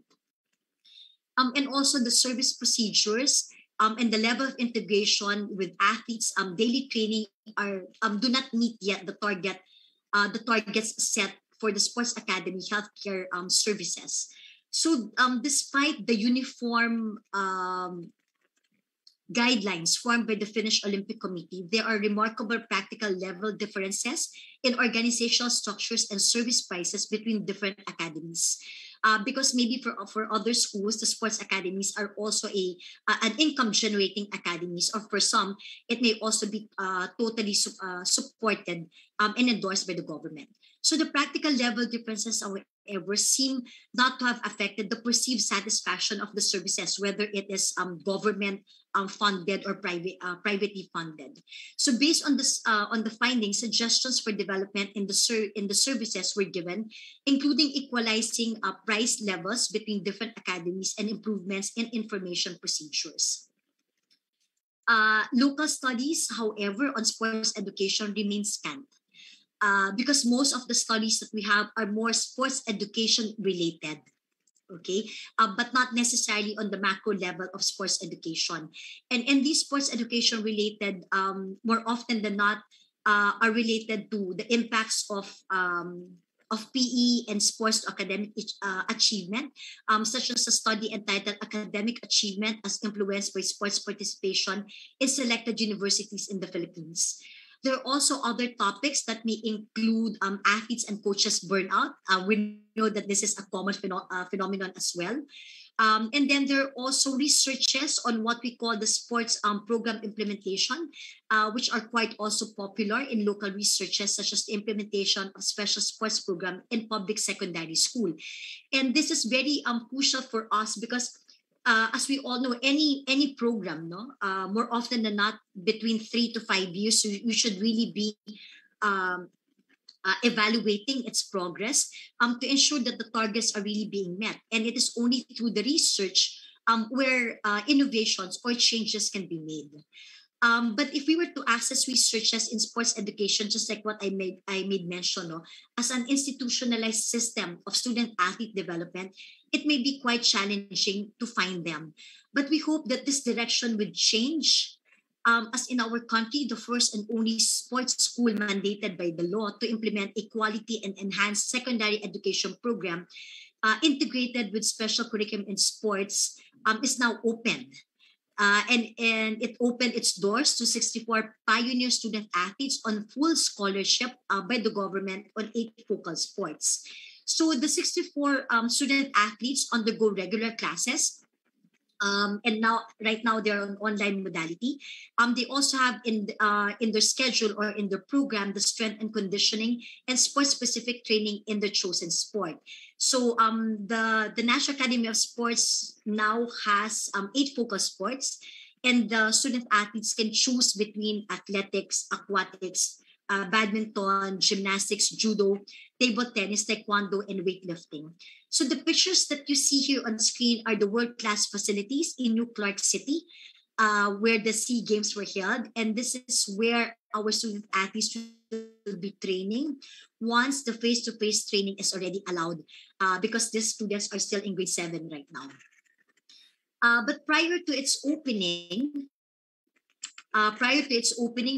there were already virtual benchmarking efforts of the National Academy of Sports, together with Aspire Academy, Singapore Sports Academy. There's also the South Australian Sports Institute and the Captiva Sports.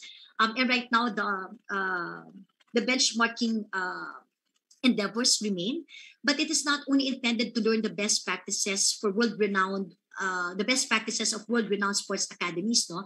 But it also abets in formalizing its curriculum framework and to establish collaboration in research endeavors.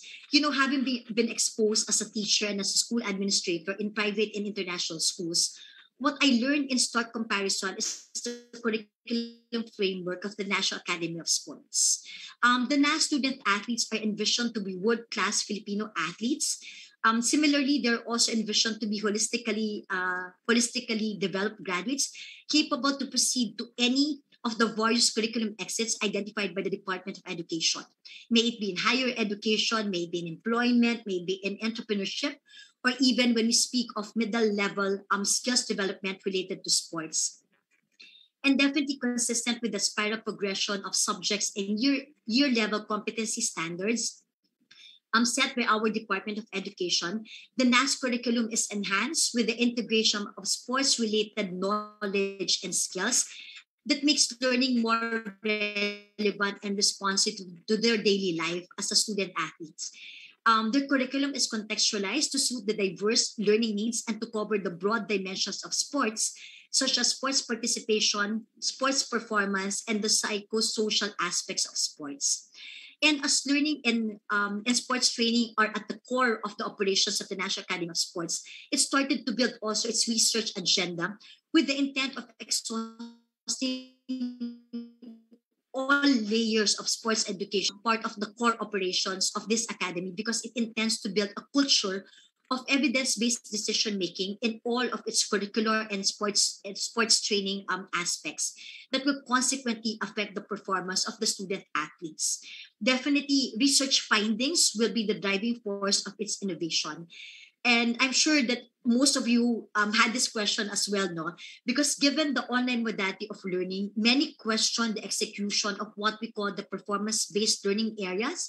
And specifically, we speak of the MAPE learning area. You're talking of music, of arts, of PE and health, and more importantly, no, sports programs. So it is for this reason that the first research initiative of the National Academy of Sports is on the perceived learning and satisfaction on online PE and strength and conditioning among Filipino youth athletes. This research endeavor is yet to start this November, and hopefully by the first quarter of our of the school year of next year, we'll be able to gather already the initial results. As an initial research endeavor, the two-pronged research will be conducted. One will be qualitative, wherein we will be having focus group discussions with a select group of our student athletes. And the other one will be quantitative, which will focus more on using the structural equation model. And we expect, of course, that its results will guide any modification in the existing strategies that are currently being used in the classroom and also in their training. And it is also, the National Academy of Sports is also exploring regional collaboration on talent identification, the grassroots programs, and athlete-sustained performances. You know what? It was very interesting to know that when we had that initial discussion with a university in Taiwan, one of the key things that they have been doing is that they're really tracking the performance of athletes and even preparing them already into Olympic cycles as early as now. And they have been successful in this type of model. And these are really the best practices that we would like to see and how we can contextualize it in the Philippine setting. But beyond NAS, definitely there's still so much to be explored as far as sports education research is concerned. So I'm just trying to throw some recommendations to our students here right now who are into sports science, and for those who may have their advocacies focused on sports education in the Philippines. One is the anthropometric measurements of our national athletes for baseline profile, because we all know that this will be useful in ensuring that the profile of our athletes is suited to the demands of their sport. So just imagine, no, there's been a question whether if leaders are born or created, and the same question holds true to our athletes. Are athletes born, or are athletes also created and trained? And one of the studies that I have learned is that definitely there's an innate skill that is given to all of us, but definitely that skill needs to be developed. And maybe for some of us, you might be wondering, how come we are only winning in boxing, we're also winning in, let's say for example, weightlifting, etc., and we cannot compete, let's say for example, with the Kenyan or our South African counterparts as far as, let's say, triathlon or long distance running is concerned. It's because it has something to do with our anatomy as Asians, and specifically as Filipinos, because our build is just really intended for specific sports. And definitely this type of research would help to really build the kind of baseline information that we need for our athletes. We also need to expedite researches on the use of advanced statistical or measurement techniques to predict academic scores and sports performances during competitions. As we all know, we are not only creating student athletes, but we want to make sure, or not just forming Olympic athletes. No, we want to make sure that there's really a balance and there's a holistic development of our students. Because just imagine if they would be competing outside and they would be representing the Philippines. Definitely, when they speak with the other counterparts, it is imperative also that they have those communication skills. And the statistical and measurement techniques would also help us if the student athletes also has the capacity towards academic success and at the same time sports success. Okay, and we are also looking at researches that would investigate the teaching and coaching styles and athlete satisfaction to enhance the coach-athlete relationship, because that's really very important. Just imagine we have several national athletes who are also coached and trained by foreign coaches. So it's really important for us to see what sets them apart from also our local coaches, and why do our athletes also choose to have foreign coaches. This definitely would be an interesting research to explore and to ponder on. And of course, looking at the satisfaction level of our student athletes on online learning and competition will certainly augment the wealth of local sports education research, especially because of the emerging education landscape. So I think in the past 20 or 25 minutes or so, I was able to harp already how important research is, because it is a powerful tool when we speak of futures thinking in sports education. Because this initial researches, together with a strong collaboration between the sports academies and the National Sports Association, may influence a unified sports research agenda. So just imagine if all the sports academies, all the initiatives of the local government units, even the private sector, will only have a unified research agenda. And we help in terms of sharing the results of our researches. Definitely the output of one sports academy could be an input to the national sports associations that would help them in the operations of their own sports associations. And definitely, when we consolidate the sports initiative from all levels, we hope to yield a centralized sports education framework. So just imagine our country also having a sports education framework. It will have a tremendous impact to research, theory, and practice. At this point, it is just really a matter of identifying the trends and issues and problems in sports education that will lead to a plethora of topics to be studied. So when we speak of sports education research, you always have to begin with what are the trends that you see happening in the local scene, in the international scene, because it is because of these trends that you will be able to identify issues. Issues meaning that there are debatable concerns about the certain trend. If you speak, let's say, for example, of a coaching style, definitely there would be arguments when it comes to do you do a very strict style, or an authoritative style of coaching, or do you do a participative style of coaching, which is also related to leadership? And definitely you have another layer there that you can also explore in sports education research as far as leadership is concerned. And of course, when you have these issues, definitely problems will arise, and it is that problem that you would like to explore further. Because personally, I think it is about time that sports education is viewed beyond the lens of the physical education subject. It must be considered as an integral part of our education landscape to raise the standards of Philippine sports. So I hope in the past 30 minutes I was able to capture your interest in sports, in sports, and not just in sports, of course, in sports education and consequently in research. So thank you so very much for this morning, and I hope to read and participate also in some of your researches in sports education. So thank you again, and good morning to everyone. Thank you, Sir Joseph. Thank you so much, Ma'am Rita. This is a fresh idea for me because it's the first time that I heard all of these things about sports and sports education. And so we are now opening our floor for the open forum. It's 10:03. Maybe we can accommodate one or two questions from our students and participants. You may raise your virtual hand also if you want to be acknowledged. While they're thinking of their question, ma'am, let me be the first one to ask na lang po. You mentioned a while ago that there's a special curriculum for sports, and it varies based on, if I got it correctly, it varies based on their field or their event po, no? I'm just curious how what's the process of actually identifying what are the curriculum content of each special curriculum for sports education? Yeah. Thank you so much, Joseph, for that question. No? You know what, the the curriculum of the National Academy of Sports is something that's very unique.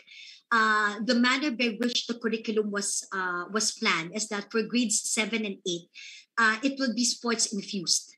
So looking at the existing curriculum of our junior high school, what was done was to identify the National Academy of Sports learning competencies and to plot and align that with the most essential learning competencies of the Department of Education.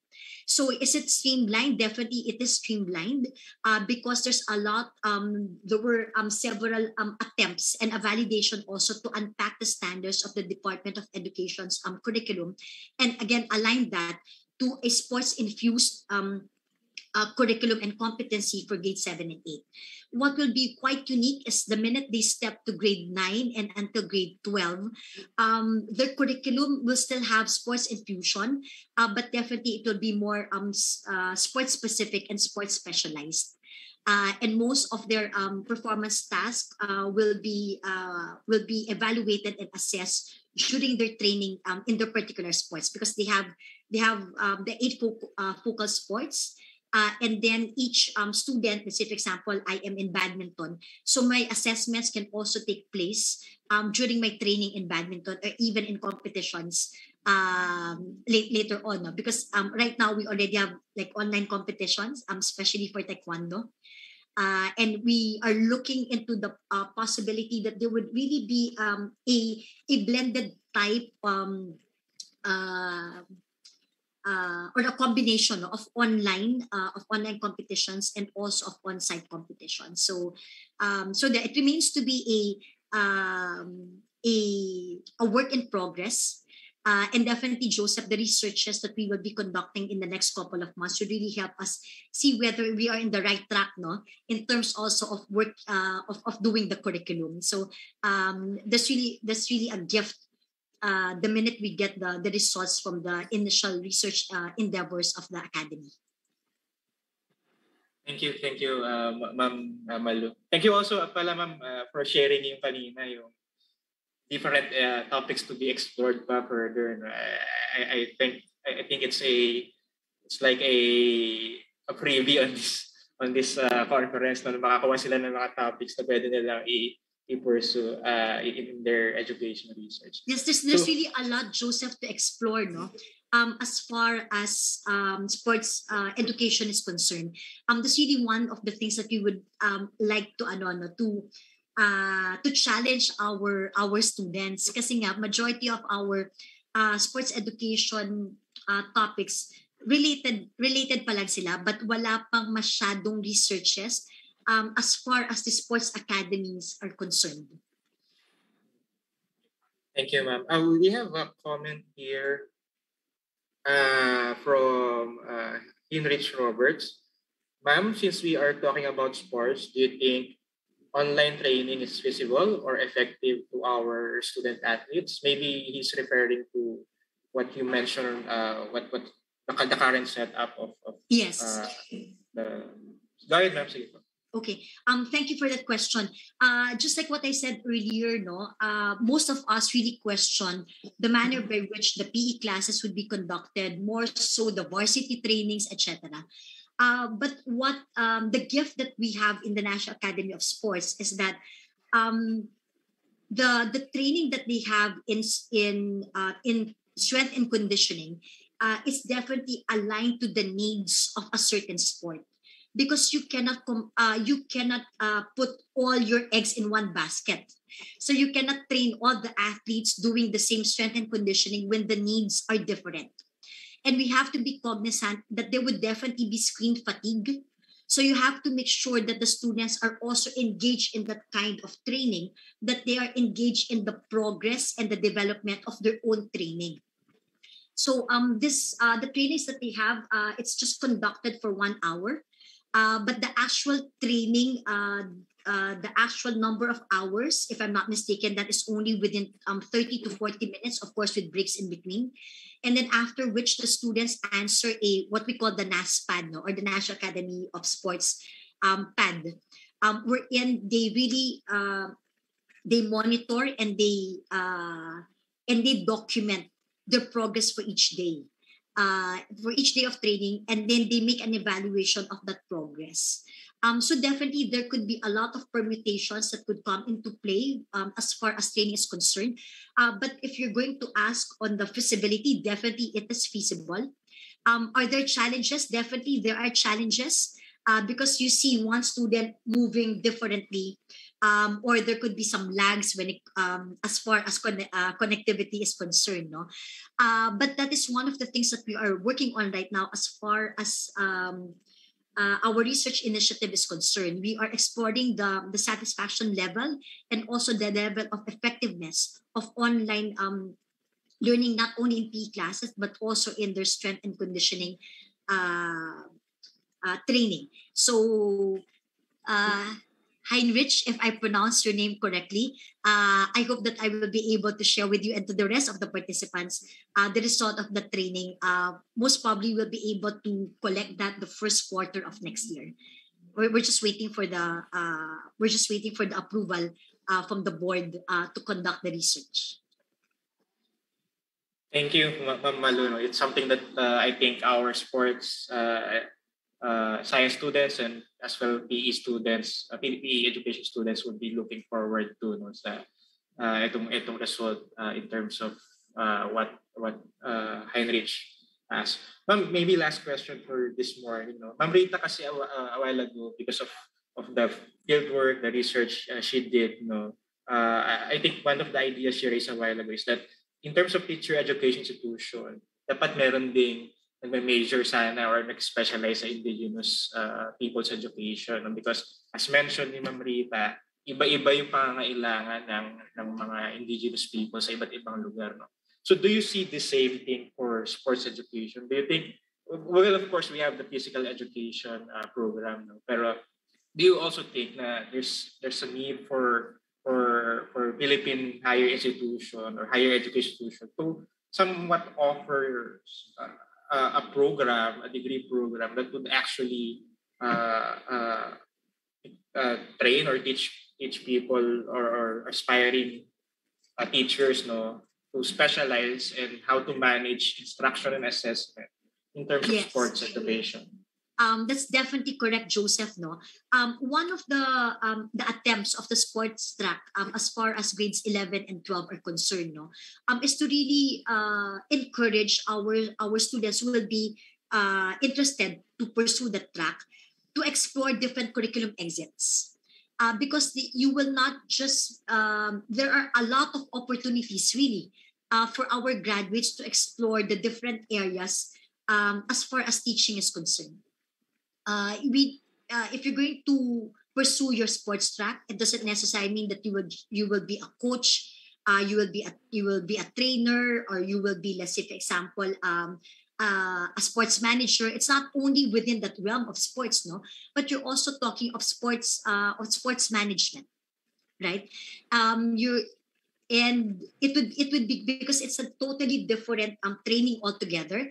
That's why we are really pushing for more sports academies to be created, so that the curriculum that they would have does not only train the student athletes, but at the same time provide also opportunities for the faculty to be able to be trained better as far as sports education is concerned. What I can see right now is that there are already initial steps on how to train, let's say for example, our student athletes in sports specific endeavors or sports specific sports. But there is a complementary training, and the sports industry is quite competitive, so there are certification courses and even international certification courses that are necessary to be completed before you're also granted that opportunity to teach, because not all coaches are able to teach as well. So I think there's a need, going back to your question, Joseph, definitely there's a need to institutionalize the competence of a teacher if he or she will be teaching a particular sport. And later on, consequently, to be a coach or even a strength and conditioning coach at that. Thank you, Ma'am. I kind of reflect na parang by doing that, we're also helping itong mga enthusiasts natin sa sports kasi mas lalawak yung career pathway nila. No? Kung gusto nilang i-continue yung coaching, for example, or gusto nila i-continue naman being an educator in terms of sports education, mas maganda, mas malawak yung options nila in terms of career pathway. So it's 10:15. We already lacked the time. So let me take this opportunity, Ma'am Malu, to thank you. Ma'am, maraming salamat po. We know that you're also busy for sharing these fresh ideas about sports education. Maraming salamat po. Maraming salamat din, Joseph, and congratulations for this culminating activity. Looking forward to your next one. Thank you so much. Thank you. Hey, so we have heard already our two keynote presentations, and we hope that having you to listen to these two presentations gave you fresh ideas on how to continue being a student researcher or in the future professional researcher. And then, as mentioned, we hope that we use research, and we view research not as an instrument or not as a requirement, in the workplace or in the class, but rather an instrument, a venue for us to advocate the things that we need to advocate, the things that have a significant impact in the profession, in the society on a macro scale. Okay, so it's time now to hear messages from our dear research facilitators. These are messages to you, our dear student researchers. Let's hear it first from our research course facilitator, Sir Raymart Pasangya. Sir Raymart, go ahead. Good morning. Good morning. So good morning, everyone. To the student researchers of this semester, I would like to congratulate you for participating our event, TURF 2021. And also, I love to congratulate you for accomplishing your task in educational research. We all know that writing research is not easy. Okay, so we all know that writing research is not easy. What more in this trying time? So today is the culmination of your fruit of labor, of your sleepless nights, brainstorming, discussions, and even endless revisions. So later in the afternoon, you are going to have your parallel session. It's time for you to present your study. Please be reminded to have an open mind and open heart to accept the feedback, the suggestions, and the constructive criticism coming from our panel of coming from the members of the panel who are expert and have specialization on the field or the topic that you are exploring. So actually, this kind of activity is part of the research culture, not just for you as student researchers, but also us who are already working in the field. We also experience this kind of peer reviewing so that we can unleash the full potential of our study. We can maximize the novelty of our study. So later on, please take down some notes from the suggestion of our members of the panel and be confident in presenting your study. Do not forget to exhibit the core values of FEU, which are fortitude, excellence, and uprightness. So good luck later and be brave. Thank you, Sir Joseph. Thank you so much, Sir Raymond. I definitely agree with you, no, na the activity later this afternoon is for our faculty to help our student researchers. So have the open mind and open heart, sabi nga ni Sir Raymond. Okay, thank you, Sir Raymond. Now to formally close our plenary session, let me call on our research facilitator for the closing remarks, Sir Rizaldi.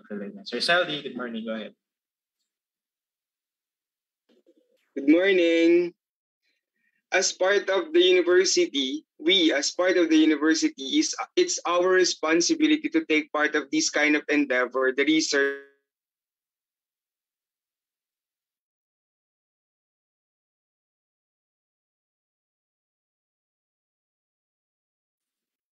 Okay, I think we're having some technical difficulties.